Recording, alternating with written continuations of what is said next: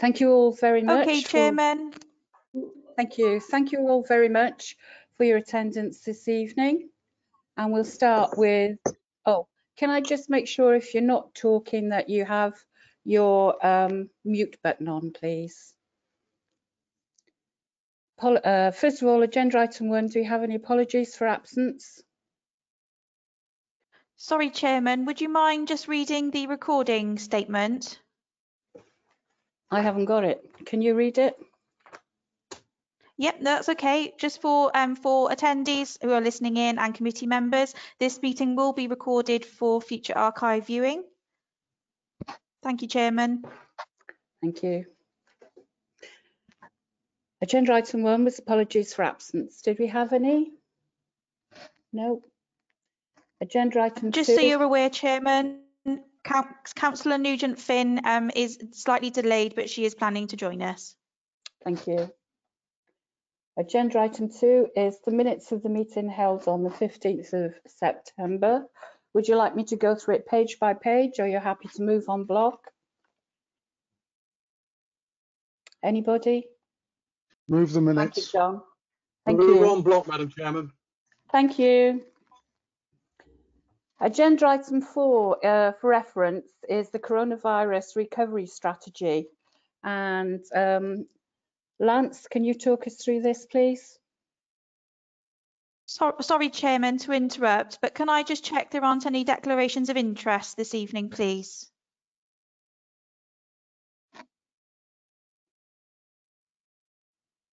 Sorry, Amy. Okay, I'll take that as declarations. Thank you.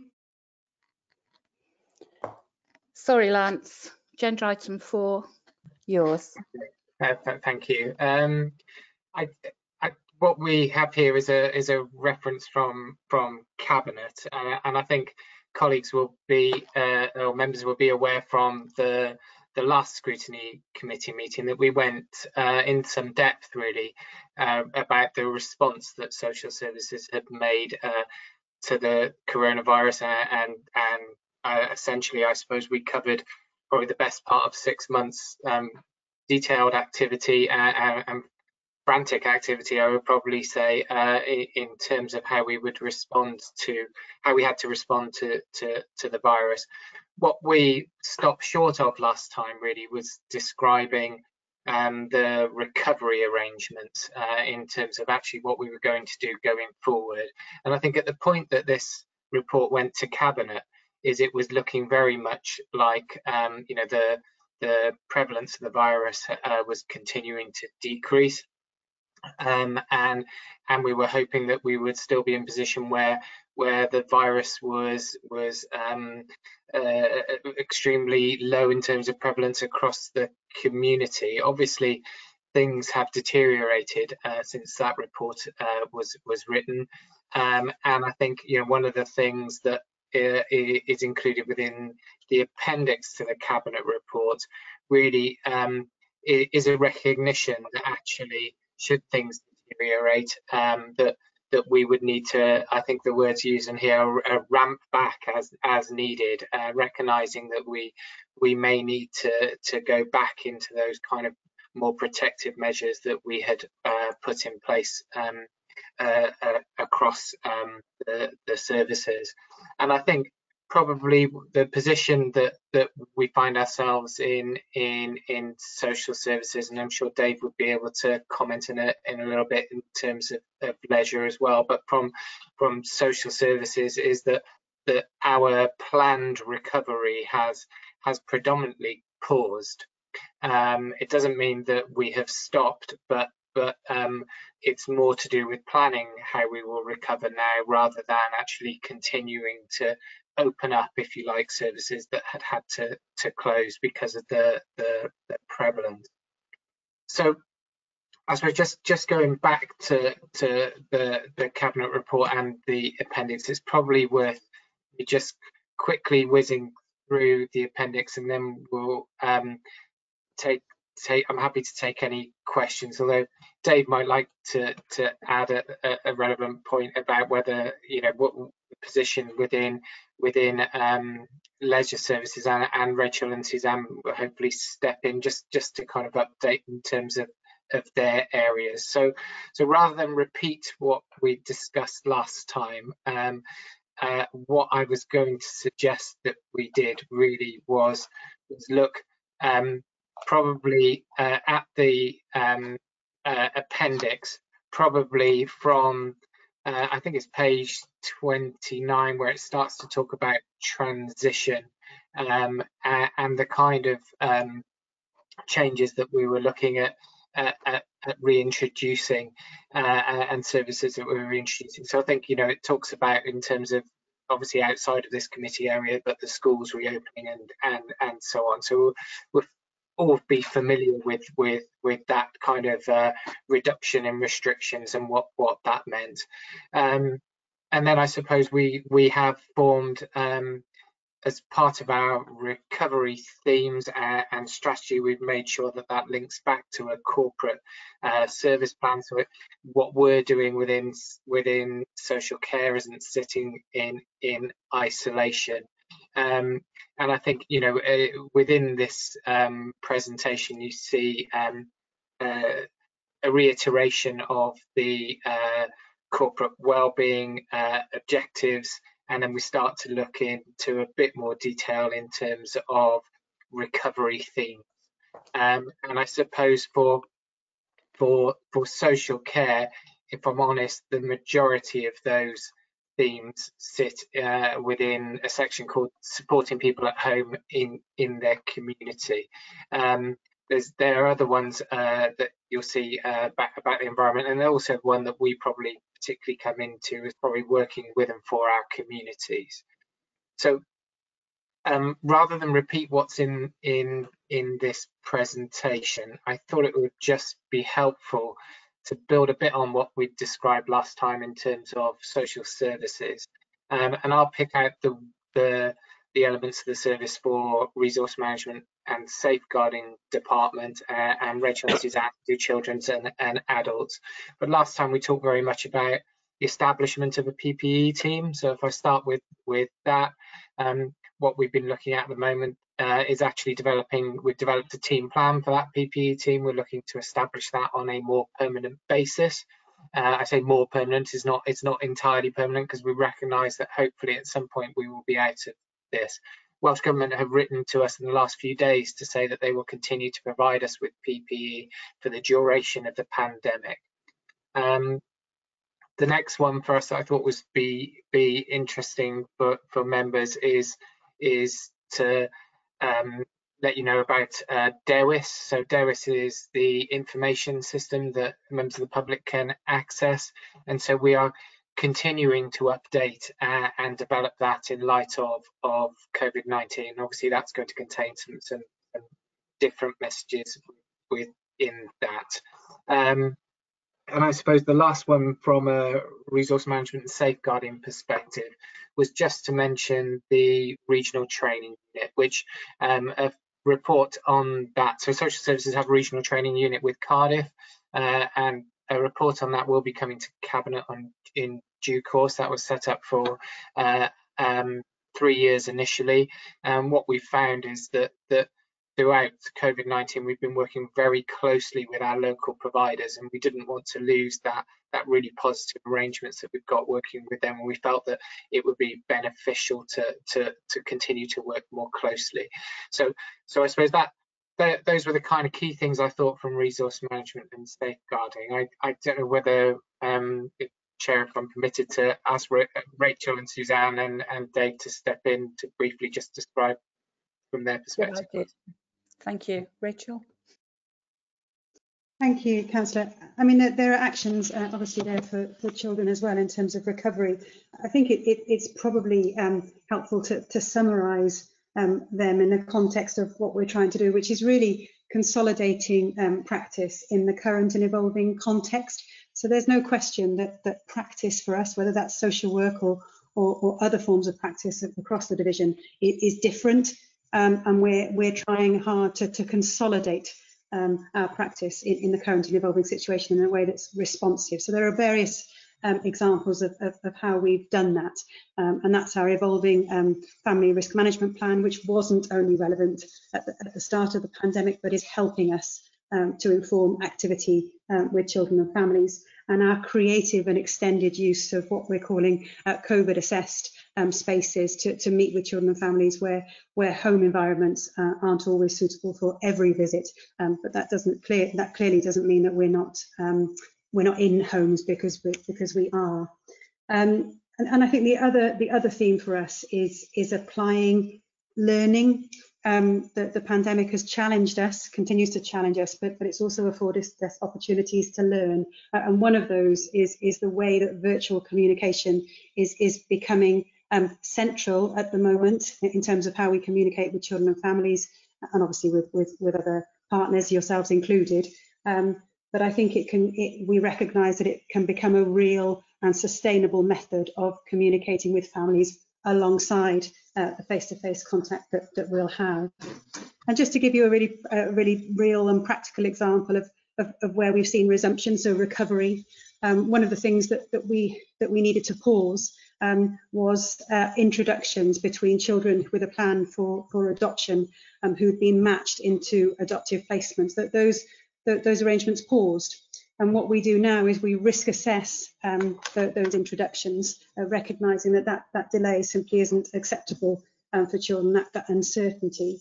And those things have resumed. So there's examples across the service where we've paused and where we've resumed. So those what you might call individual recoveries for those individual children, but on a much larger scale, what that's really about is achieving outcomes for children, achieving in that context permanence for children, but also having a real focus on our activity, for example, in terms of how we safely and reduce our numbers of children looked after. That adoption is an exit from care, and for some children, that's a really positive outcome for them. So again, like Lance, trying to pick out some themes and share those with you. Thank you. Suzanne? Thank you, Chair. And certainly staying with that, it's similar in adult services, and again, not wanting to repeat what's been said before. We are looking at care and support at home and trying to balance the risks between the virus itself and also ensuring that we are in people's homes, assessing their situation and understanding where they are at the moment. It's only sustainable to not be in people's homes in the numbers that we were for a short period of time, because as we go into winter months, we know that it becomes more problematic, and where people are trying to sustain and be resilient, then we need to check that is still the case, and if not, be able to act. And so we are in a situation with care and support within people's own homes, is ensuring that we're trying to assess where appropriate, and picking up on Rachel's point around the use of digital means to ensure that we use that in assessments, in reviews, and in conversations with individuals and their families. And so what we're trying to do is trying to minimise the amount of time in a person's home by ensuring that we're doing assessments either over the phone or through digital means, and then being in the home for a minimum amount of time possible. And so things like that, that's a change in our practice, and trying to encourage that to happen across our workforce. And just to reassure as well that at the beginning of the pandemic, we needed to look at contingency plans in case our domiciliary care workforce was impacted. We were very fortunate that they weren't impacted in the numbers that we anticipated and we were planning for, but it's a continuous process, and so that is again part of recovery and renewal, to keep reviewing those contingency plans and ensure that they are fit for purpose, and ensure that we are assessing individuals and prioritising their needs accordingly, to ensure that members are reassured that continues to happen. We were fortunate we didn't have to do those contingency plans earlier in the year, and so it's something that we need to flex according to where we are in relation to recovery and local lockdowns, etc., and dependent on what's happening with the workforce. The other area that I thought would be of interest to members was around day service provision. And so again, we know that there will be a cohort of individuals who will be keen to return to day services as was, and need to have that stimulation of a day opportunity, interaction with other people. and also the people that they may live with that care for them to have the ability to have some respite. And we are keen to look at that, but again, balancing the risks between managing our response to the virus and managing people's needs. And so we're at the stage where we're planning for a return to day services subject to approval, but we are looking at that in a very small number and ensuring that they're in COVID safe premises and practices, just to make sure that that happens. And that's the same for our internal provision across adult services, so learning disability, physical disabilities and older persons. And we're also looking at that with external providers as well, ensuring that risk assessments are robust and satisfactory before we seek to have anybody return to day services. So that's where we are in terms of recovery on that part.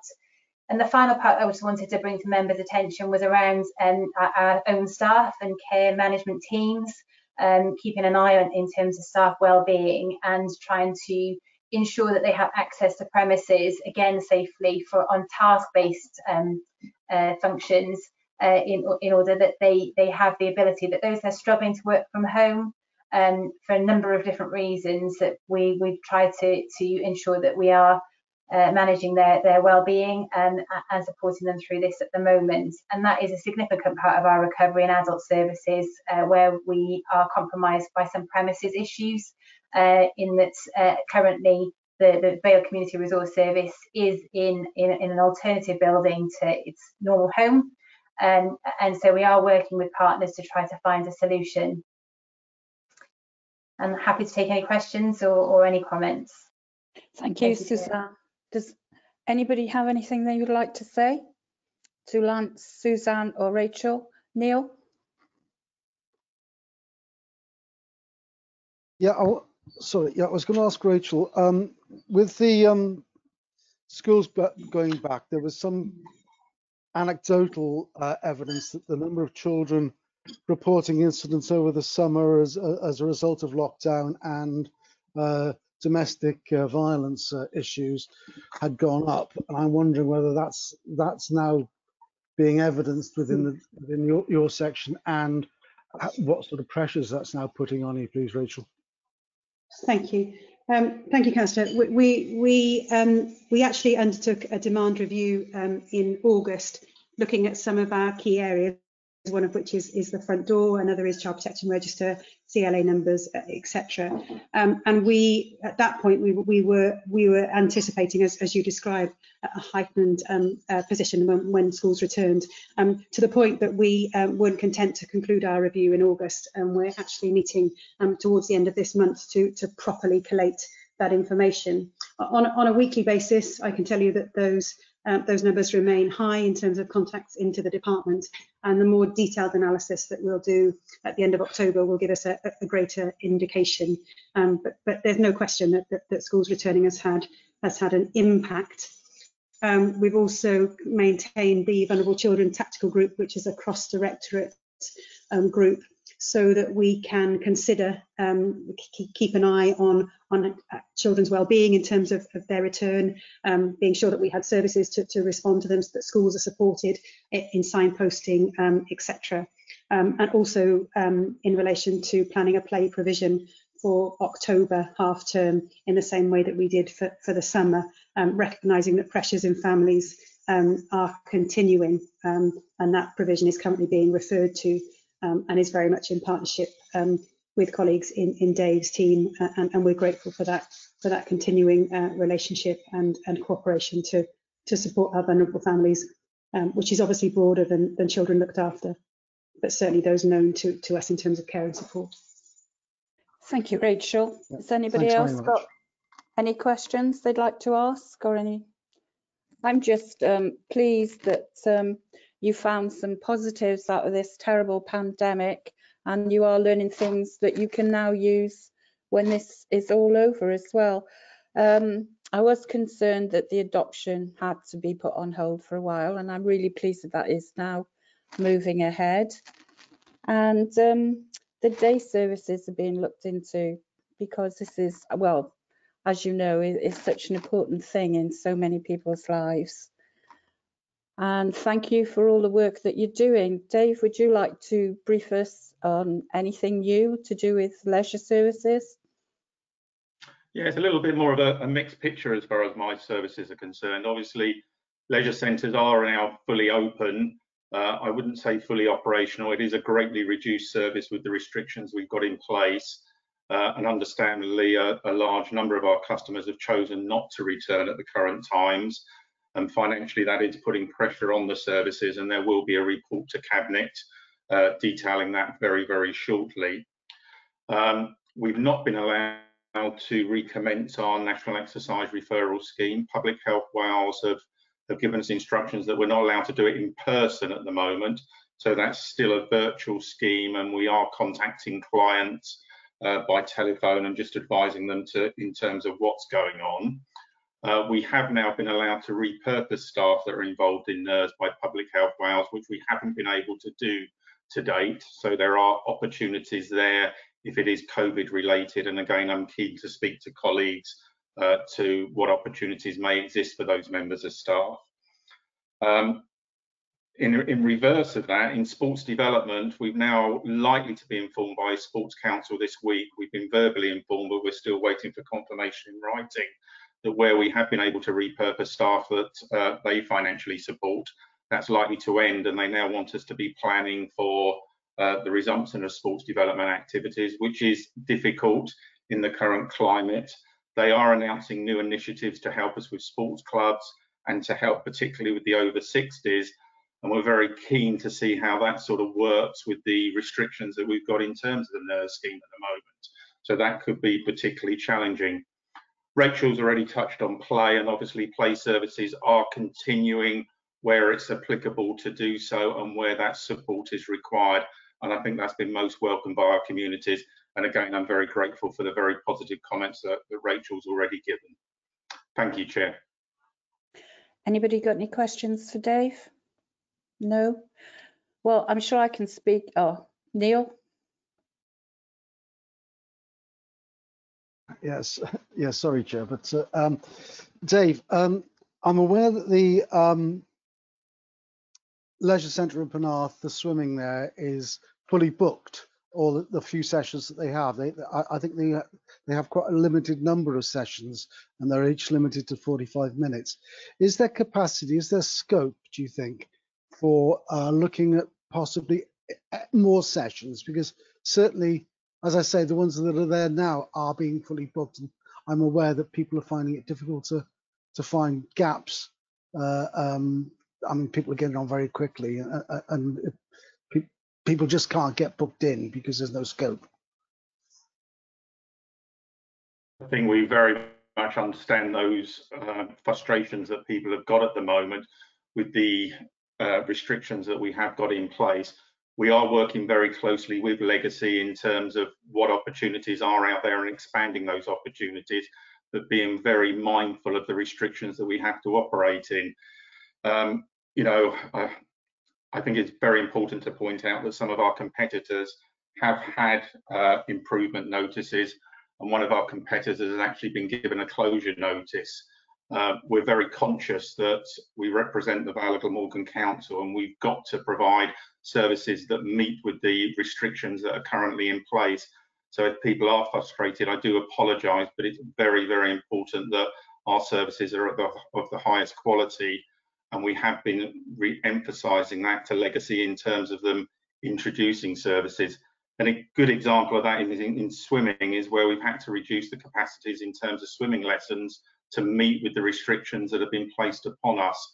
So I do apologise, Neil, if people haven't been able to access as much swimming as they would like, and hopefully the situation will improve over the coming months. Okay, Neil? Okay. Well, that takes us on to agenda item 5. But first of all, can you pass on to the staff? I'm sure I speak on behalf of all the committee. Thank them very much for all the work that they are doing under such a difficult situation at the moment. And agenda item 5 is any items which the chairman has decided are urgent. I have none. And there are no part 2 items. So thank you all very much for your attendance. Chair, before we finish, can I just raise one thing for forward planning? If you remember last year, about this time last year, I was I brought to the attention of the Scrutiny Committee the triage system that was being introduced in Penarth in GP surgery in Penarth. The plan was to roll that out across the county over the coming period. Of course, that's been on hold now due to unforeseen circumstances at the time. However, I understand that Tom Bowring now has a presentation on the triage, on the GP triage set up and what the plan is. And I think that it would be helpful if that was brought to this committee at a fairly soon date for us to hear what the provisions are, what the proposals are. Personally, I think the actual triage ideas are excellent. There are concerns in terms of the way it's operating in certain, or it's potentially operating in certain surgeries who perhaps aren't taking it in the same way as others might. But the system will be introduced, I believe. So I think this committee needs to know about it. And as I say, I'd like to see it come as soon as possible. I'm sure that can be arranged. Thank you for bringing it back to our attention, Neil. Anybody else got anything they'd like to say on that? No? Then, yeah, Lance? I'm not sure of the report that you're referring to of Tom's, and maybe Suzanne is aware of it. I suppose from a social services point of view, the GP triage services, obviously it's a health service, and I'm aware that we're obviously supportive of that bid and transformation fund because it was going to help a known problem that our Vale residents were experiencing. I suppose to me it's not a social services report, I suppose, because it's not our core business. But I feel like I'm speaking from a position of ignorance because I haven't seen a report from Tom. So I may well know a lot more than I do. Suzanne does know about it. She was at the meeting where this came up a couple of days ago. Okay, and so just for clarity, it's a report that's by Tom Narborough, not by Tom Bowring. So Tom Narborough is the project manager. I apologise. For GP triage, and what I would urge members is that it's a pilot project that is currently funded through till March 2021. We have heard that there may be some additional funds for transformation going forward, but we don't know what that might look like at this point. We are waiting for further advice from Welsh Government, and then potentially to go through, well, it will need to go through the Regional Partnership Board. And so the report that Councillor Thomas is referring to is that I had said that, given that I'm in an integrated role, that there is a report that is reflecting on what progress has happened with the pilot to date, and the intention to continue that would be where we would want to go. But as Lance wants to come in. Lance. Thank you, Chair.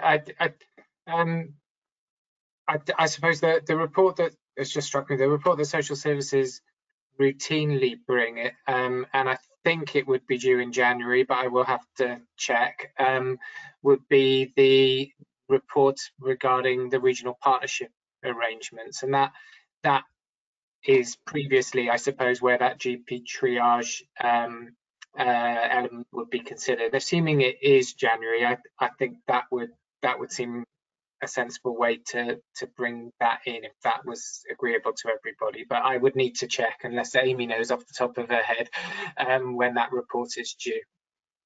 Yeah, well, we should have gathered up more information then, Suzanne, shouldn't we? Yeah.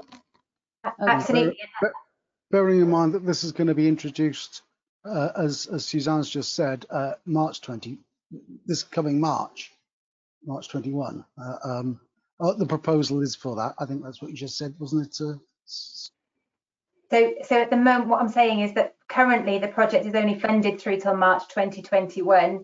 It's subject to approval going forward of both funds and the project itself.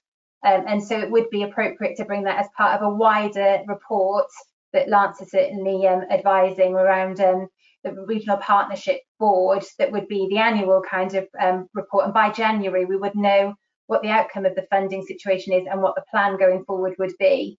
And just to reassure members, that means that in your current roles, I'm happy to have those conversations with you, but it just feels that that would be a better way from a scrutiny committee. That would be a recommendation.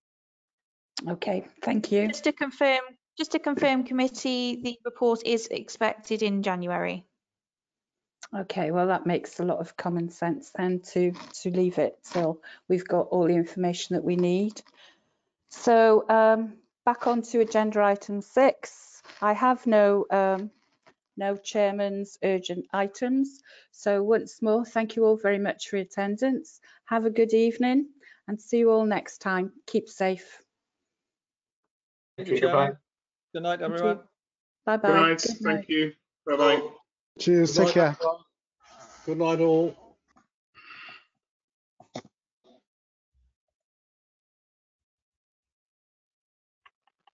Why don't you close?